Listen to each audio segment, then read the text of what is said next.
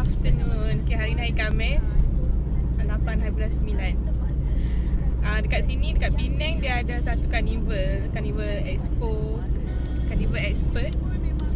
Dia dah lama dah dipublicity-kan, rasa dah dalam 2 bulan kot. So kami salah seorang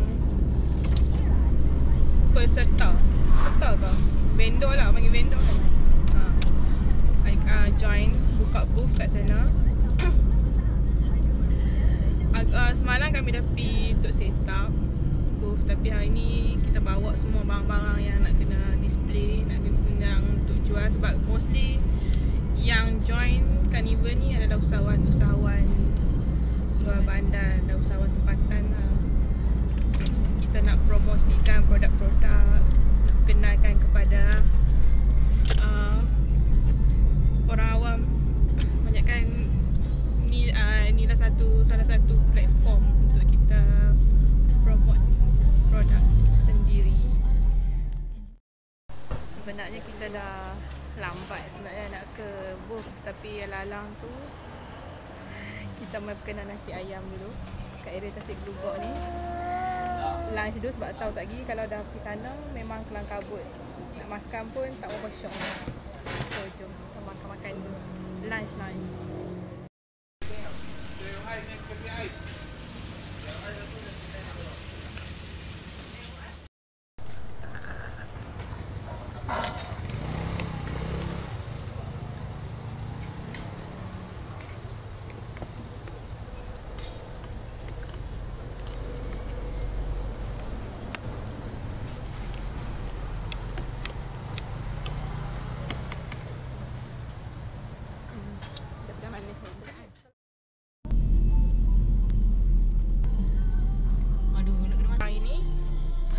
Seperti yang kita lihat sekarang ni, kita nak masuk ke kawasan booth.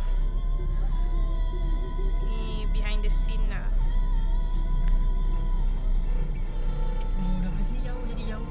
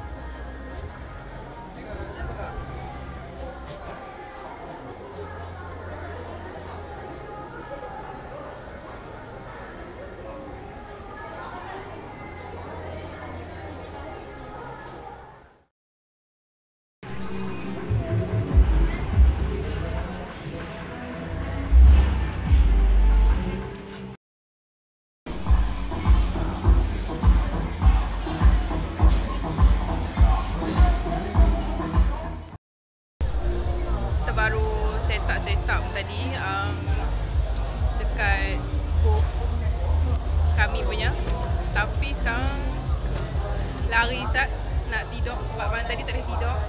Dalam pukul 6 macam tu, balik pukul 12 lebih, pukul 6 pagi pun tak boleh, nak lena lagi. So kita main menyorok dekat butik, dekat booth je Jarum. Dia jual baju-baju apa semua, nak main menyorok kat sini sat, nak lena sat sebab mengantuk gila. Tadi tu kemas-kemas kat depan booth kami tu panas sikit, so lari main duduk booth yang tak berapa nak panas lah, sejuk-sejuk sikit. Tak sampai malam lagi tengok buka dah barai gila. Tak tahulah apa yang letih sangat, padahal bukannya buat apa pun, setakat kemas-kemas, setak-setak je. Tapi sebab panas kot, dengan tak cukup tidur, jadi macam tintong sikit hari ni. Kita punya main mengacau kat booth kita hari ni. So siapa yang tak main lagi dekat Karnival Expert bakat-bakat lah main lah, support kami punya booth. Sila sedap ayam. Kami punya booth depan pintu masuk je.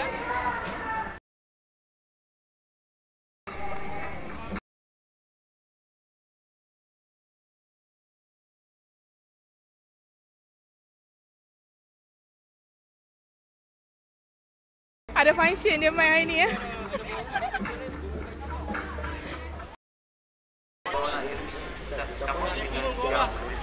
Ha?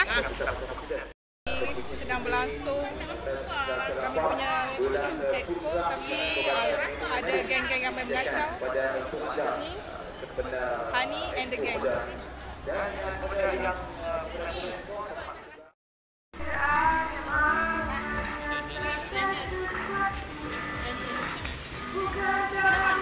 Bagi review.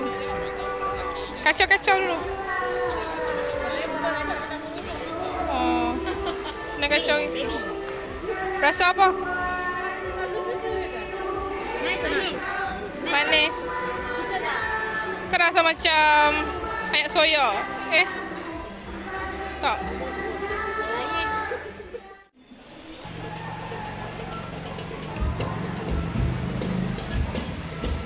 Ada motor-motor lagi.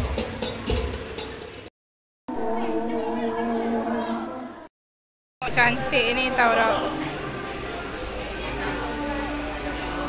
Apa? Ni dia crochet. Selimut ada, lapik-lapik ada.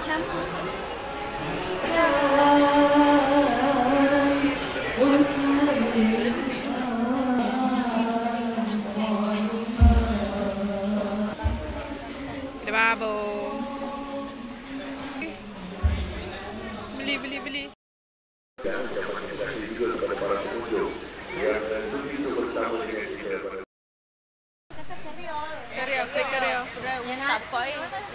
Adik bagi kita ni dah senros.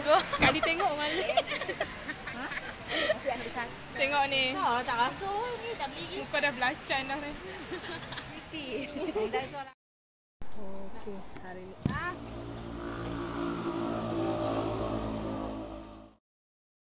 Afternoon. Hari ni hari kedua kami punya expo.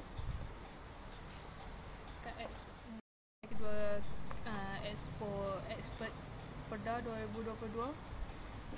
Kami baru sampai, lepas tu kita set up dulu apa semua. Tapi keadaan kat sini banyakkan peniaga-peniaga dan usahawan lain dia tak sampai lagi sebab hari Jumaat. So kita mai awal untuk set up dulu, kemas-kemas kita punya booth pada saat kalau ada masalah, kalau nak makan, nak rehat apa dulu kan. So tengoklah hari ni jualan macam mana. Sebab semalam pengunjung macam tak berapa ramai. Hari ni mungkin agak ramai kot. Agak ya. Sebab mungkin minggu ni hari Khamis, hari Jumaat orang kerja, walaupun musim cuti sekolah, tapi tak ramai lagi yang datang. Kita tengok hari ni macam mana. Kita nak makan koktel buah. Ni kawan-kawan kita juga yang buat. Nah, so tengok ni.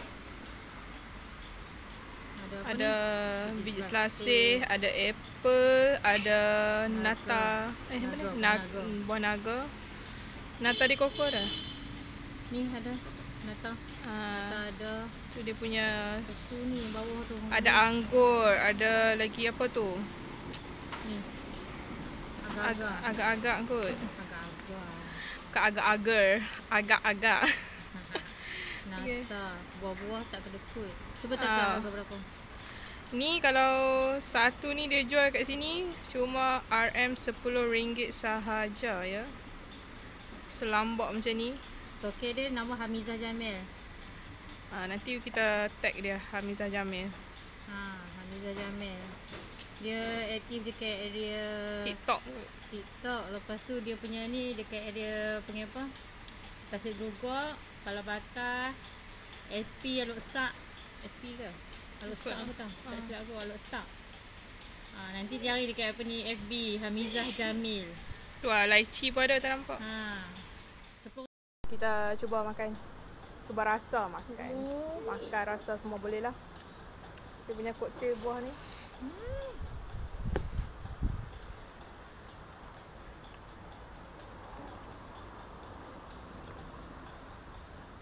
Sedap.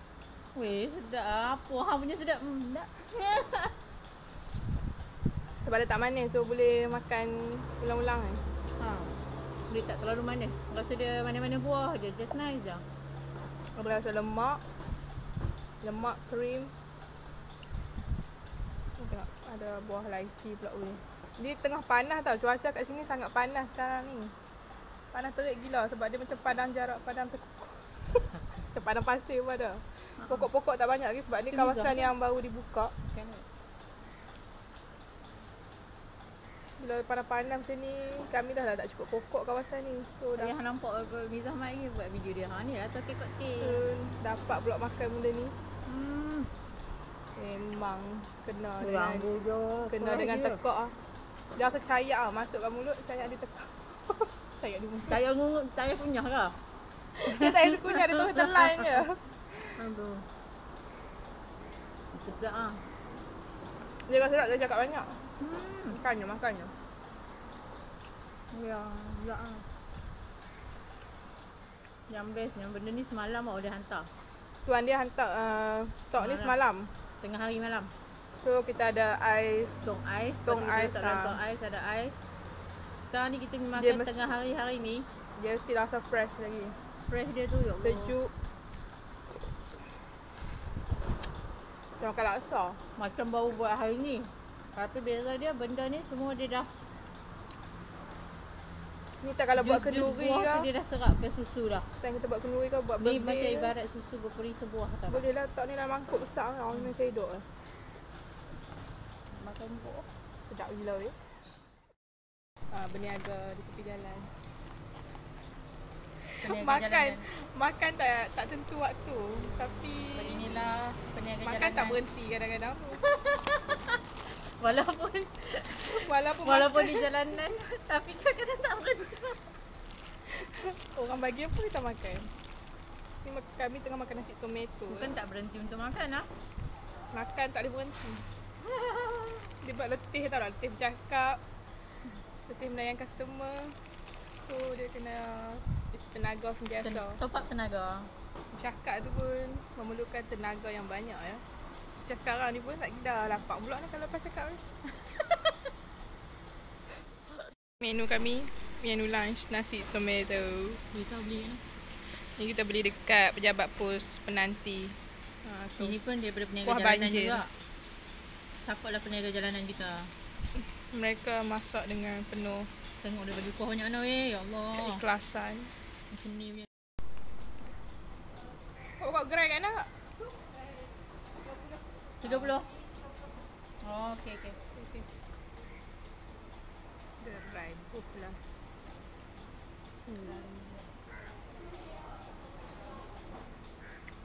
Nak kuah dah.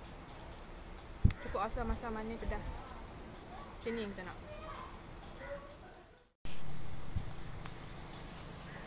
Hai semua. Benda tunjuk. Dia masuk betul dia cap. Dia masuk tadi tu. Panjang. Sekarang ni kosong. Makan lu.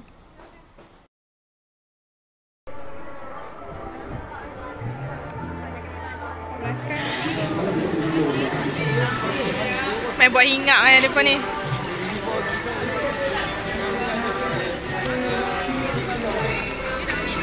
Kat sana ada food truck. Main menyebuk, main kedai main menyebuk ni. Family sendiri tapi tak mengaku. Main buat kalut. Ayam kena ayam. Main buat kacau.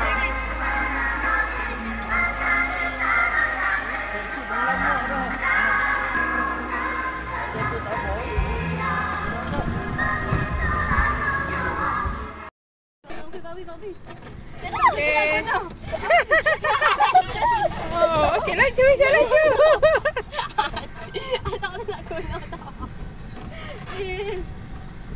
Cepat Aisyah lajulah sikit. Cuk ngantuk ni. Tengok terbalik. Apa? Awak kata tengok. Okey, laju. Cik.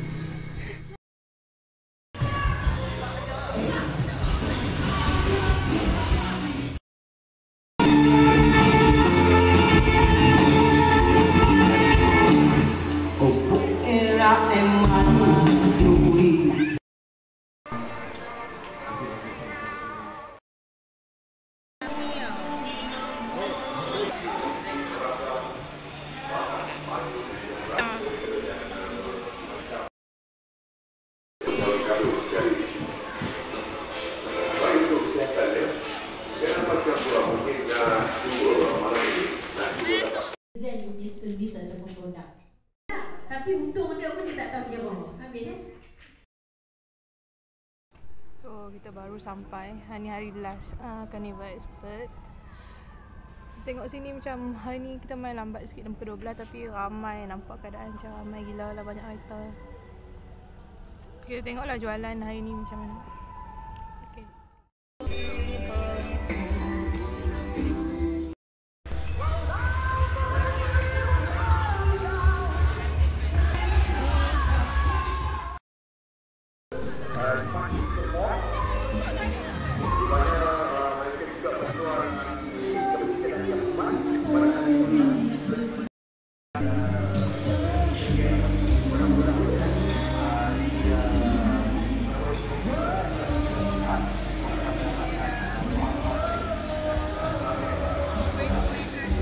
Suruh tak dengar